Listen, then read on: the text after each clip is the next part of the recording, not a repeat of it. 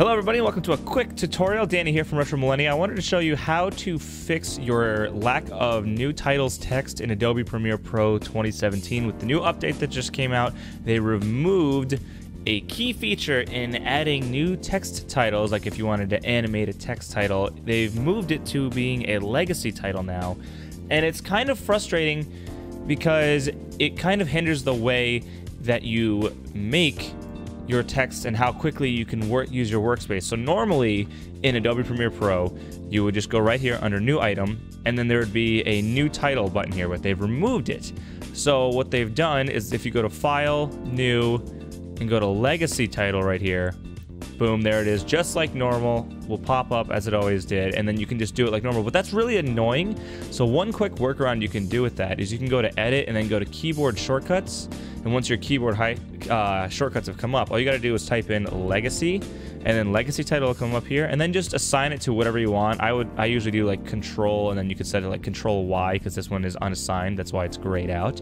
That's one way you could do it. And then every time you hit Control Y, a new title will pop up. Or you can use the new feature that they're doing, and I'm not going to go too much in depth, but it's under Graphics now. So once you've clicked on Graphics, you're going to have to import something over here into your layout to make sure that you can actually add a new title under the Essential Graphics right here. So you would click under Edit, and then right here under the little tab, you can see that's like the New Item icon. It's very similar to the one that's down here. You'd click it, and then just click Text, and then it pops up right here on screen. And then from there, you can control it by either if you're on your little arrow key right here, which is also the hotkey for V, you can move it around, you can resize, you can change the rotation, the point of origin for rotation. And then, of course, you can still, you can change the color, so I can make it red, and then I can stroke the outline to be white and change the outline like that, and add a drop shadow if I wanted it. Just like normal, it's a little bit more simplified. And now, if you didn't notice, as soon as I made something new, it automatically dropped it onto the timeline above.